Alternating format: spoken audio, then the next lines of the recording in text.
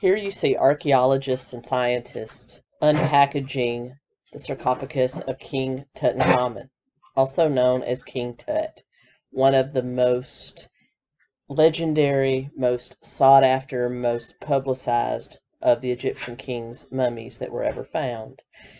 But did you know that King Tut, the opening of King Tut's tomb, came with a curse that supposedly killed a few people?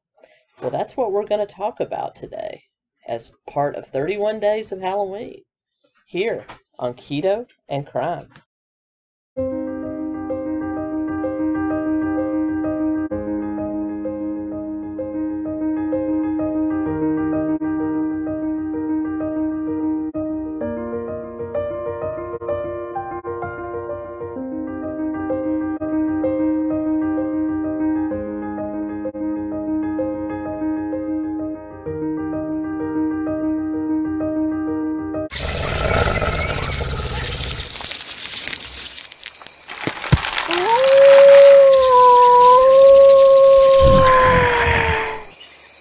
And as always, this video is brought to you by our brand new full channel partner, 𝐲𝐬𝐬𝐿. The wonderful folks over at TasteCanDo.com have officially signed on to partner with me in both my weight loss journey, which I am back on now, as well as sponsoring the channel. They have signed me up for a brand new affiliate program, so if you click the link down below, as well as put in my discount code, you'll receive 15% off your first order, and I do get a tiny commission if you do purchase. So it helps the channel and you get something tasty and healthy. These are great bars. They satisfy. They keep you full for a long time. They have a lot of great nutrients, a lot of great natural ingredients. And for those of us in the keto and low carb world, we've often been demonized as not a friend to the animals, but these are 100% plant-based. So you can feel good about that too if you are of the vegetarian or vegan keto lifestyle. These are also for you. So with that being said, I want to say a huge shout out to 𝐲𝐬𝐬𝐿 for sponsoring the channel and helping me to stay on the air here. And thank you all. So if you'd like to order some, definitely check them out below. I appreciate it. Hey everyone, welcome to Thought Crime, Keto and Crime. Today we're starting a new series to go along with my normal true crime and cult watch. Today we're starting something I'll come out with ever so often called Mystery History. And today we're going to look at, and by the way, my wife hates the fact that I feel the need to rhyme everything that I give to you guys. So if you like the rhyming, smash the like button. If you don't, smash the dislike button. I just want to see who enjoys the fact that I feel the need to rhyme everything. So if that gets on your nerves, yeah. Also, I want to thank people that have started sending me a couple of tips on PayPal and Cash App. You'll find both of those links below. It really goes far. I'm starting a fund to try to upgrade my webcam and my video editor and some things just to make things pop a little bit more for you guys. But in any case, you don't have to. That's never required, but it's always appreciated. And I am truly grateful for everyone that watches every single video I do, whether it's here on YouTube or here on BitChute or here on Library, or that listens to me on all the 8 streaming services my podcast is on. You are all truly, truly appreciated, and from the bottom of my heart, I thank you. So let's get into mystery history with our very first one, the legend of King Tut. King Tut was born Tutankhamun. He had 2 names, one when he was younger, one when he became king. But Tutankhamun, around 1345 BC or BCE. He was the son, excuse me, he was the son of the pharaoh Akhenaten and an unknown concubine known only as the younger lady. Now, Akhenaten was a controversial pharaoh that we're going to talk about. He basically took Egypt off of the polytheistic. Egypt had always, like a lot of countries in the Middle East at that time, had been very polytheistic. They worshipped many different gods. But he kind of changed that and pushed everyone towards a more monotheistic religion, kind of like is kind of prevalent now, you know, with the Abrahamic religions, of Akhenaten, the sundial god. So basically he had the people of Egypt worshiping the sundial.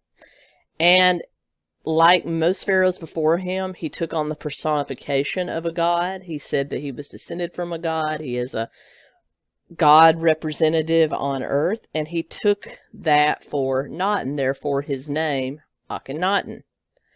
And the younger lady was most likely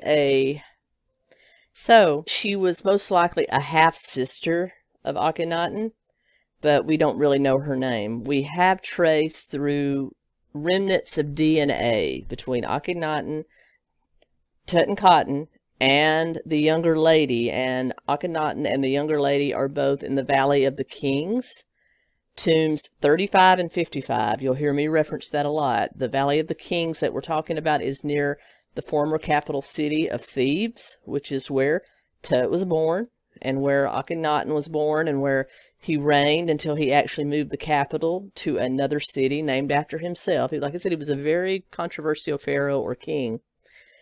And they were able, through DNA testing after Tut's sarcophagus was found, and Akhenaten's and this younger lady's were found, to do DNA testing that have basically pared down to these two as the most likely suspects for Tut's parents.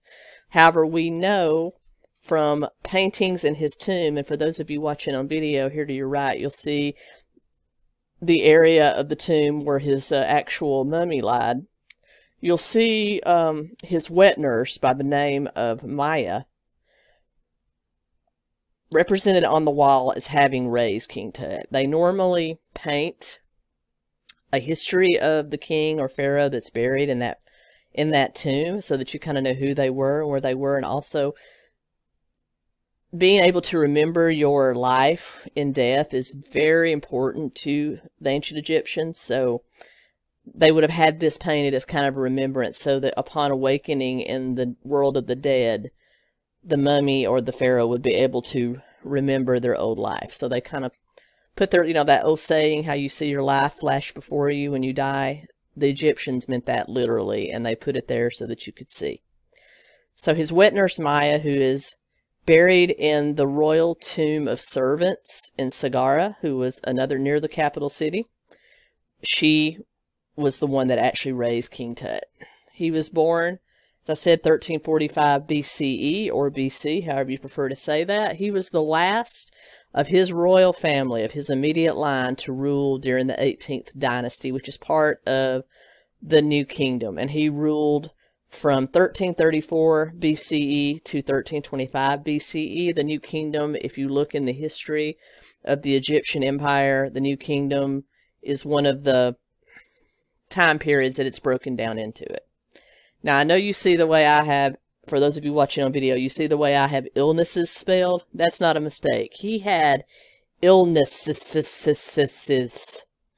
It was, you know, kind of like when Walford Brimley says diabetes. He had illnesses. A lot of them. Plural, multi-plural.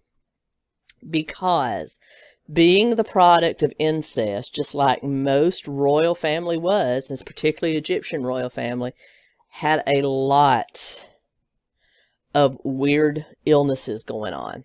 He had let me list them all for you. King Tut, from both the condition of his mummy, the paintings of him, and all of the representations we have of him, as well as CT scans and post-mortem x-rays that were done of him, we have determined that he had a flat skull, which meant he probably was dropped as a baby. He had a cleft palate. He had, you know, his mouth was deformed. He had very, very buck teeth, and I can't say a word about that because I got the buck teeth. And he also had very wide hips. The men in his family were known, because of all the inbreeding, to take on very feminine. They had a ailment known as, it was basically a gender dysphoria type, not like you hear about, you know, in relation to transgender people, but it was a physical dysmorphia that they had that actually made them have a more feminine appearance. So he had that. He had very wide hips. He was very short. He was only 5'6", and I mean short for a man. I'm almost 5'6", so he was about my height. He was, he had flat feet. He had very weak, brittle bones, and he had suffered from malaria at least 4 or 5 times during his lifetime. So he was a very sickly boy, and he only aged to be age 19. So he actually ascended the throne. He had as normal as a childhood as you could have in this time with those kind of illnesses. But when his father died when he was 9 years old, he actually ascended to the throne at the age of 9. Now, Tut, upon ascending to the throne, and when he ascended to the throne, he changed his name from Tutankhamun to the commonly known Tutankhamun that we know today. So, he actually was married to his half-sister, who was the daughter of his father, Akhenaten, and his first wife, Nefertiti. Her name was Akhenaten, and she is found in Valley of the King's Tomb 21. What those of you can see on video is the only remaining cast of her face that we can find, or replica of her face, but we can piece together she probably was very attractive, because her mother, Nefertiti, because we have some really well-preserved artifacts from Nefertiti, her mother was quite a quite a catch, by all accounts, very Cleopatra-esque. She was born 1348. As I said, she was his half-sister. She was a few years younger than him. Actually, older than him, excuse me, a few years older than him. And she was kind of a grand princess in that she was the daughter of the pharaoh and the high queen, not a concubine as Tut had been. And to get into the weirdness surrounding marriages in royal families in Egypt, before she married her half-brother, when her mother died, she was actually married to her own father, Akhenaten, for a few years. And then when Akhenaten died, as tradition, the son married the widow. So, there you go. He married his stepmama, who was also his half-sister, and yeah, I'm not even going to get into like the 20 levels of bizarre that is. And from all apparent drawings, the drawings found on both of their tombs and things like that, they enjoyed each other's company. They were seen many times in paintings, just like Nefertiti and Akhenaten were in their renderings, holding hands, eating together, just basically enjoying each other's company. She would go out and watch him hunt, because he was an avid chariot hunter. We do know that about him. In fact, he had several accidents while being in a chariot hunting. And so they were very much happy as an arranged marriage could be. They did have 2 daughters. Both were stillborn. One was stillborn when she was 4 months pregnant. The other was stillborn at the full 9-month term. And both of these mummified infants were found having gone through the same royal mummification as all royalty does. They were found in King Tut's tomb, buried with him. So there was reasoning behind that. We're going to talk about that. But their children were found mummified with their father. Their marriage would be fairly short-lived. They were married 10 years. And when Tut actually passed away, as is tradition, Akhenaten was passed to the next pharaoh, 𝐼, who was actually the father of her mother, Nefertiti. So this poor girl went from being married to her father, to her half-brother, and then to her maternal grandfather. And beyond that, we kind of lose track of her because she died shortly after that. As I said, Tut passed away at the tender age of 19. She passed away at the age of 26. All right, so for those of you watching on video, you can see here kind of all of the pharaohs of the 18th dynasty and most of the New Kingdom.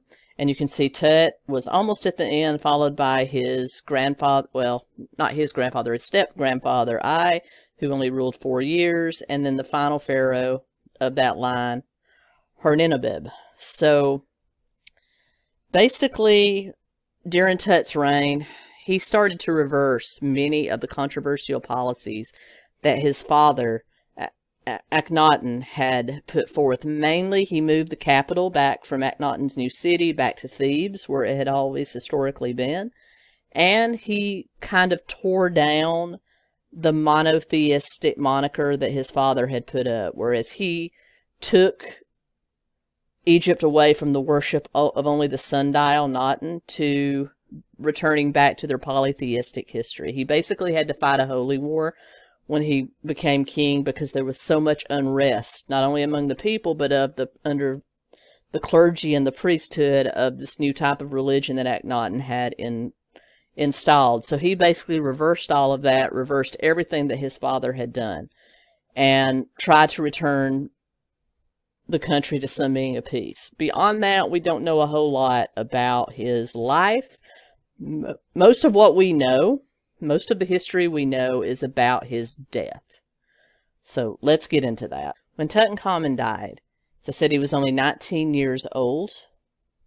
He died around 1324 BCE. He immediately went into the Egyptian process of mummification, as most high-order royals did. Now, because of the deeply held religious feelings of the Egyptians, there were certain things that had to be done. Once a king or queen died, you literally had 70 days for them to be totally encased in their tomb with everything they were taking to the afterlife with them, or they would face some sort of punishment in the afterlife. Now, because he died so young, it is speculated that his tomb was not yet complete. So, basically, it was a hurry-up job. The tomb that he was buried in was most likely created for a queen or a woman of high standing because of its smaller statute and some of the things inside of it. Many believe that because his own tomb was not completed, the royal gravediggers decided to complete one that was already completed and just recomplete it for him. They went in there, they quickly painted the scenes of his life, they started moving his possessions in there. It even goes down to the sarcophagus he was buried in, the head plate that we know as Tutankhamun's today. It was, if you actually look at the stature of it, it was actually probably originally created for a woman of high stature. But again, he was small, and he was young, and he also had very feminine features because of the physical dysmorphia that his family had. So, basically, they took something that was already ready and waiting for this royal woman and prepared it for King Tut. They had to do that because they only had 70 days. And among many of the artifacts moved into the tomb, you had the mummified corpses of his stillborn daughters with his queen. And there was a very distinct reason for that, because in Egyptian religion and hieroglyphics, particularly from the New Kingdom, women are often portrayed as protectors. And they really thought that it would allow the young king who died way before his, time, according to their religion, that having his 2 young daughters with him, he would not only have company in the afterlife because they would have new life breathed into them, but they would also serve as protectors and kind of win him points with the gods, because they were sort of afraid that because his father had shown dishonor to so many of the gods besides the sun god, that he would face some punishment for that. So sending his 2 daughters was kind of a way to win brownie points. The process of mummification normally begins with the removal of the vital organs, the brain, the liver, the heart, the intestines. All of these things are removed and they are all preserved in their own small container, within the burial chamber of the king. Everything, once all that's removed and the blood is removed, basically the body is put through a drying process with salt and precious herbs, and it's stuffed with herbs and minerals to keep it fresh. And then it's sewed up, wrapped in the traditional mummy linen that we know of, and then put inside a 3-tier coffin. There's the actual sarcophagus that houses the actual mummified body. Then there's an outer covering, and then there is a very outer covering that is protected. It's basically a very large vault, like you would see a person buried in today, a vault, and then underneath that is a lower vault, and then you have the actual head plate, the sarcophagus that we know underneath that, and that actually contains the mummy. One of the many mysteries that surrounds King Tut is what actually happened to him. He was found with a injury in the back of his head, a hole. Looks like perhaps many people thought because of that he could have been murdered. But upon being extracted by Dr. Howard Carter, which we're about to talk about, and all the tests done on him, it was determined that that was probably done during mummification. It was done post-mortem. So there was no way to indicate that he had ever been murdered. According to all of the CT scans and things that were done, he did have a broken leg that had been done very shortly before his death. And because of his bouts with malaria and everything else that was gone wrong with him, many believed he was just in a weakened condition, suffered a broken leg that took further strain on his immune system, and he just died because he was a very sickly man. So that's the accepted theory. And when I say theory, I'm talking about a scientific theory, not just a good guess. But from all the evidence we can piece together, he died of an accident and then the stress put on his body. Also in the tombs were put everything, because they didn't consider life after death any different than life during life. He was buried with everything he would need: money, his chair, his bed, his chariot, weapons, games, everything that he would have enjoyed in life, he was buried with. So you had several rooms of just filled with his treasures and his memories that he would need in the afterlife. Also were several small statues that resembled the king, that were very miniature. They had different tools in their hands. And what these were servants that once the king awakened in the afterlife, he could recite an incantation that they were all taught from an early age that would actually cause these servants to come to life. And he would have people to protect him and to wait on him in the afterlife. So his life, he was still going to live like a king in the afterlife, according to their religion. So, as I said, they probably prepared, and for those of you watching on video, down here to the lower right, that is the area where King Tut's tomb was discovered. That's the stairway going down. And so they basically filled him up, put a mummy in there, and then they sealed him up and then buried the staircase leading to his tomb to prevent grave robbing, which was very prominent during Egypt, especially in the Valley of the Kings. People would break into tombs all the time and steal the gold. Now, his tomb remained hidden for many, many years until a young explorer by the name of Howard Carter, this is him top right for those of you on video, he was the Indiana Jones of his time. He never married. His entire life was dedicated to adventure, mainly in Egypt, trying to uncover undisturbed tombs. He really believed there was an undisturbed tomb of pharaohs out there, and he wanted to find one. So he started looking for patrons, and he found one, somebody that would finance a dig for him in the Valley of the King. And he found one, George Herbert. Down here, he was English royalty. He agreed to finance Howard Carter's expedition. They started in 1907, but were interrupted by World War I. After World War I ended, they came back to Egypt and continued to dig. They dug for many years, year-round, and every year they came up empty-handed. It was just before Thanksgiving, 1921, when George Herbert called Howard Carter back to England and told him that he no longer had the money to finance this, and he was going to have to end the dig. Howard Carter convinced George Herbert to give him 1 more year. And if nothing is found in 1 more year, he'll give it up. Herbert said, okay, I'll give you 1 more year. After 1 more year, nothing, we're done. He went back, and then it took him until almost the same time the next year. He had almost given up, and a young Egyptian water boy, so the story goes, a young Egyptian water boy were bringing some of the diggers' water. He walked past a certain area of the dig, tripped, and dislodged what looked to be a hidden stone. He turned around, grabbed it, tried to pull it out. When he saw that it moved and there might be something under it, he started screaming, Mr. Carter, come here. Howard Carter ran over. He got a team on it. They removed the stone, and after a few minutes, they revealed a hidden stairway going down. They dug their way down and got to a door sealed by mud with a royal seal on it. He also saw where it looked as though possibly grave diggers had broken through at one time and then sealed it back. So his heart kind of dropped. He thought at first it might be an undisturbed tomb, but then he's realized, oh crap, somebody's already gotten into it. But still, it was something. He immediately went to Cairo, sent a telegram to England to George Herbert, and told him he needed to come quickly.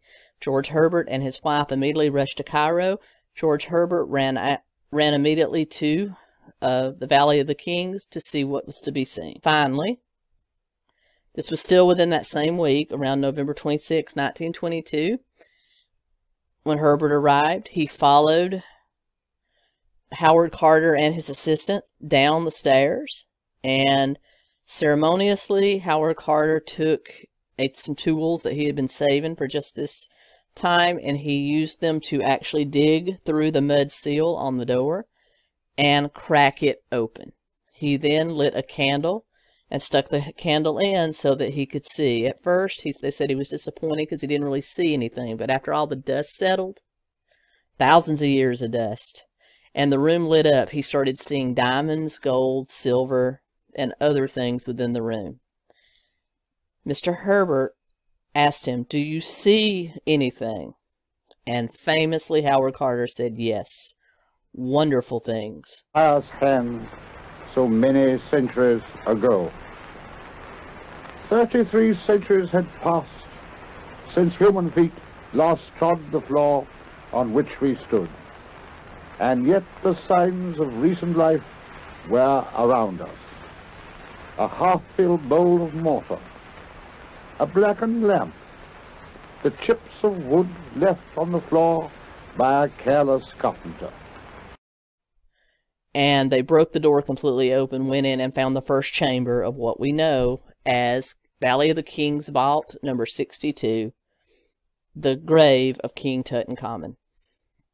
There was 3 rooms, lots of artifacts. They began what was months of excavation, carefully removing that. They also had to deal with the Egyptian government, what to do with it, and they began to slowly remove the stuff and send it to the museum in Cairo to be looked at.